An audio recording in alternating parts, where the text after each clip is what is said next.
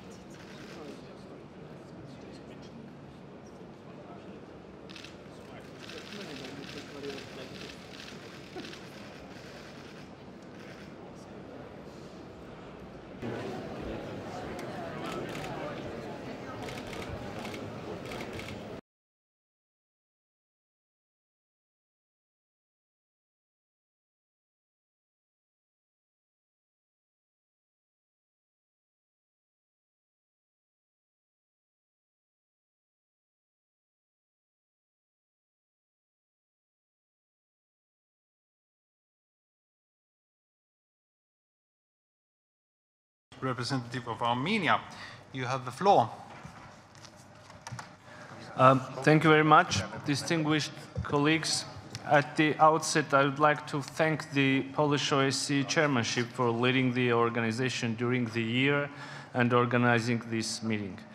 This year marked with enormous challenges for European security architecture. We continue to witness violation of our commitments, including the Decalogue of the Helsinki Final Act.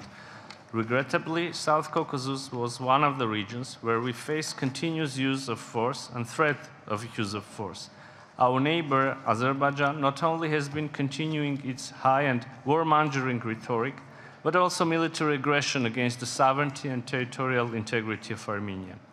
On September 13th and 14th this year, Azerbaijan unleashed unprovoked aggression, occupying around 140 square kilometers of the sovereign territory of Armenia.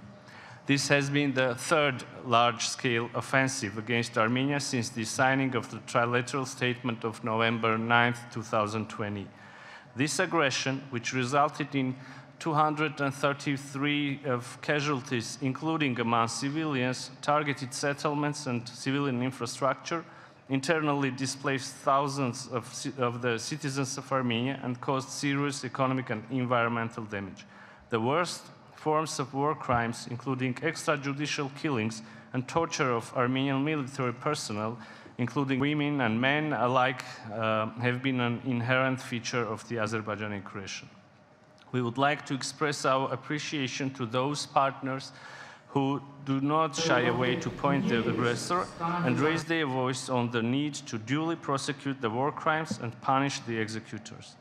It is equally important to demand the complete withdrawal of the Azerbaijani armed forces from the sovereign territories of Armenia.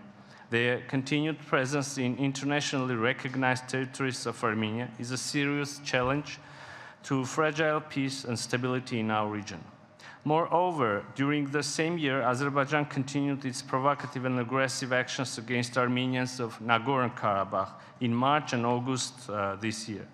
In blatant violation of trilateral statements, Azerbaijan in fact ethnically cleansed yet another settlement of Nagorno-Karabakh and tried to impede the functioning of the Lachin corridor, which is the way of life for more than 120,000 people. Ladies and gentlemen, under the current circumstances, it is difficult to contemplate achieving peace in a single part of the OSCE region. However, the government of Armenia has showed political will and has been taking decisive steps to open a new era of peace and stability in the South Caucasus.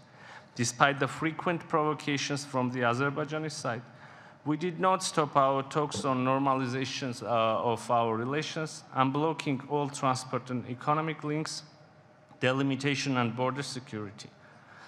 Let me be clear here. Armenia is ready to proceed to unblocking of communications. One, Azerbaijan agrees that all roads should operate in full respect of our sovereignty, territorial integrity, and national legislation. The delimitation process of our state border should not turn into an exercise of putting forward territorial claims against Armenia, and thus should be carried out on maps holding legal basis.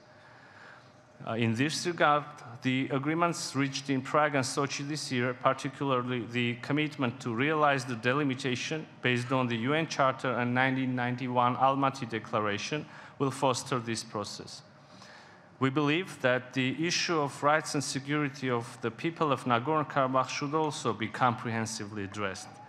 These issues have always been at the heart of the peace process led by the OSCE Minsk Group co-chairs. Dear colleagues, I would like to use this opportunity to express Armenia's appreciation and further support to missions deployed by the European Union and OSCE to assess and monitor the situation on the ground. In the current circumstances, when Azerbaijan is covering up its use of force against Armenia by initiating a blame game, the international presence on the ground and clear attitude towards aggression and aggressor state are as important as never before. We continue to believe that the OSCE Minsk Group co-chairing countries, the OSCE mechanisms, with their accumulated knowledge and experience, can and should contribute to promoting stability and establishing lasting and durable peace in our region. Thank you. Thank you very much. Now